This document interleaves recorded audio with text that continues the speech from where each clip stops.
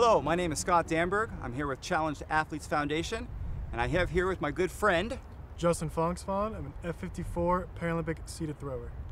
We're here to talk to you and demonstrate for you the proper positions for a front-facing seated throw. What Justin is going to demonstrate for us is that he's here in the frame, and as the coach, and even Justin himself, what he has to pay attention to are what are the rules and the specific points that he has to watch in strapping himself into the frame so that he avoids violations. First and foremost, his knee, or the back of his knee specifically, has to be against the throwing frame. His thighs and his buttocks have to remain in contact with the throwing frame throughout the duration of the throw. How do we accomplish that? First, we secure his feet by having them behind this foot hook. We have a Velcro strap across the front of his knees, drawing his knees and actually in contact with the throwing frame.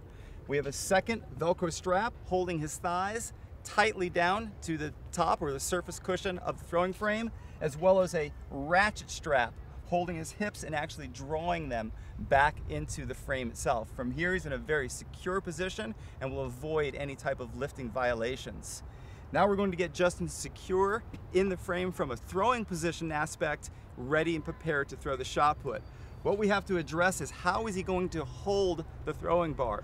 What's very important is that your non-dominant arm or your blocking arm remains in the same plane as your throwing arm. So Justin would ensure that first and foremost that non-dominant arm is going to be at that same angle as the throwing arm. He would grab the holding bar at that point.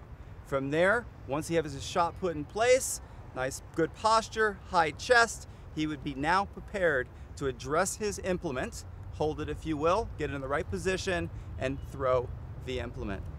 That is the correct positioning for a front-facing throw.